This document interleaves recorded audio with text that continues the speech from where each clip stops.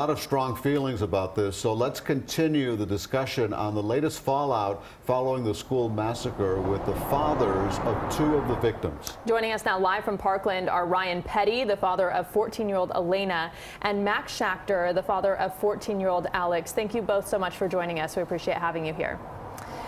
Let's start with the new development now about the three administrators suing to get their jobs back. Mr. Schachter, to you, what is your reaction?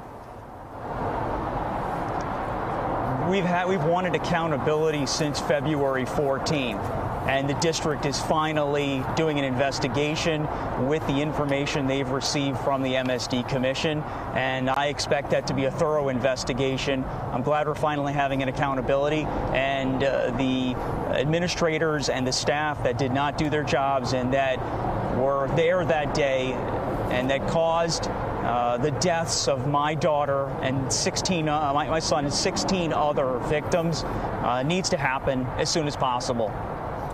Well, Mr. Petty, let me ask you this question. How do you respond to the criticism that we heard during the walkout and we've heard from others that the school is losing 21 years of combined experience and that these administrators were wrongfully removed because we don't know exactly what policies they violated? Look, I call it manufactured outrage. I mean, the 21 years of experience did nothing to prevent what happened to my daughter and 16 others on February 14th. So I'll trade people that will act and follow policy over experience any day of the week. What I heard just a few moments ago from Lisa Maxwell, this is, of course, there's emotion involved here. I lost my 14-year-old daughter senselessly, but the facts were established at the last MSD Commission. There were violations of school policy. There were clear violations of school policy, and it's been 9 months. We've been waiting for the district to take action, and they finally did that this week, and we applaud that action. Well, Principal Thompson says they did everything they could do on the day of the shooting and that hindsight is 20/20, that no one could have really seen this coming. Mr. Schachter, do you think that everyone did everything they could at the school? 17 people are dead. There were systematic failures at that school. I wake up every day thinking about my little boy, missing him, and I also do everything I can to make sure that this doesn't happen again. We know the next murderer is out there. We know the next weapon that he's going to use is out there. I'm thinking about this. I expect the principal at that school to be the first thing on his mind.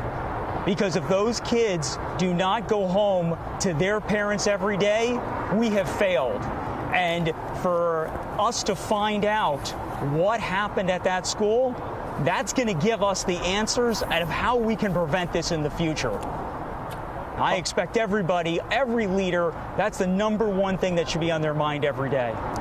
Well, I would like to know, first of all, from Mr. Petty, what was your reaction to the principal's statement when he talked to the kids and how disappointed he was by these reassignments?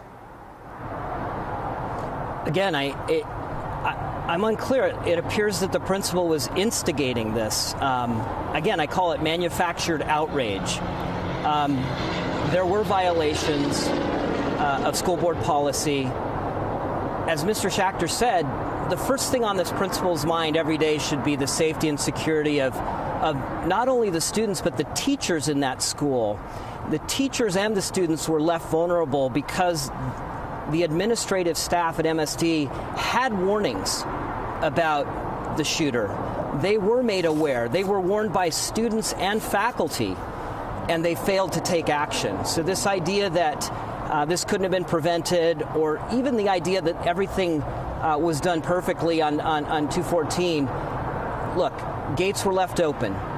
Code red wasn't called for 3 minutes and 16 seconds. Bathrooms were locked in a violation of school policy.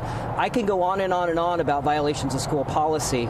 Now, those facts were clearly established at the MSD Commission. And again, I applaud the district for taking the action necessary to investigate what happened and hold those that failed to follow school policy accountable. So let me ask you, do you think there should be more personnel changes down the pike? And who do you think who else should go if the answer is yes? Look, this was a failure of leadership at multiple levels. So, yes, I believe this is just the beginning of the investigations that need to happen here, but clearly there needs to be a change in culture throughout the district. As Mr. Schachter said, if these kids don't come home, if our teachers don't come home at the end of the day, nothing else matters. So this has to be first and foremost on the minds of every administrator, and it should be part of what every leader in this district is focused on. Mr. Schachter, I'll give you the last word. Do you think that the principal should be removed? Do you think that the superintendent of schools job should be in jeopardy? You know, when you look at that video from yesterday, it looks like the children are being used as pawns to, go after some agenda of the leader of that school.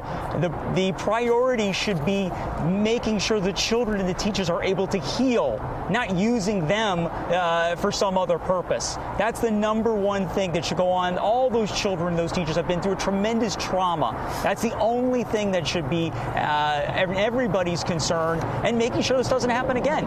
But if you don't pay attention, and he said that he has refused to watch the commission meetings, if you don't find out what happened at that school and correct all those failures, this is going to happen again. That's why Ryan and I are on that committee. We don't want to hear how our children were murdered on February 14th, but we're doing it every day, and I expect the leaders responsible for the safety and security of our children to do the same exact thing. Okay, Max Schachter and Ryan Petty, thank you both, gentlemen, for joining us here live from Parkland. Thank you. Thank you.